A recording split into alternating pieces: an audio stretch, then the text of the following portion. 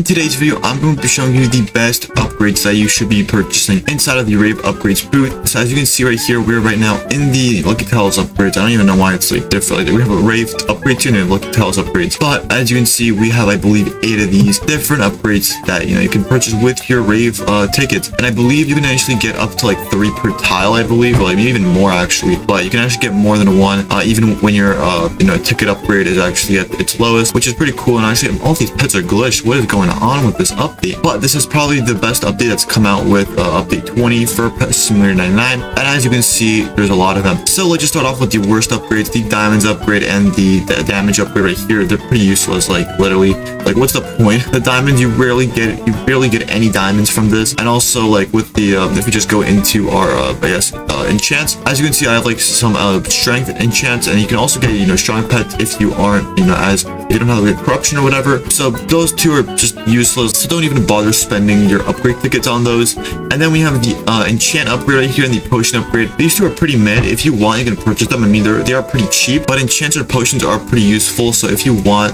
to upgrade the tiers that you actually get, like I believe the lowest right now is a tier 6, so possibly if you get it to max, this will be like the max tier, which in that case it's very OP. So like a tier 9 or 10 enchant and then a tier 10 potion. And also the egg luck is also not bad if you want extra luck, I guess, with this festival speaker egg. As you can see, you're gonna get extra luck for this huge pet. I believe it doesn't go for the active huge. I believe it only goes just for that huge UV butterfly. But the 3 upgrades I recommend you focus on the most is going to be the huge chance, the ticket chance, and the double items chance. Now the first thing that you should focus on maxing out is going to be the ticket chance. As you can see right here, you get extra ticket chance from Lucky Tiles. So if you make this like max, you're going to get way more tickets, which is just going to later on help you getting the rest of these. So definitely ticket chance is probably going to be your priority right now. And then you're also going to want to get the huge chance and the double items chance, because these two are going to make getting this huge Rave Jaguar pet way easier, and you're going to have a much easier time of collecting it. I mean, it's already easy right now. I believe it's got 1 in 81 chance, and then it's going to be even easier. And although these are pretty much like the two most expensive upgrades, I do just recommend saving up your tickets and just going for them immediately. And so by following this guide, you should be able to get a huge pet in no time.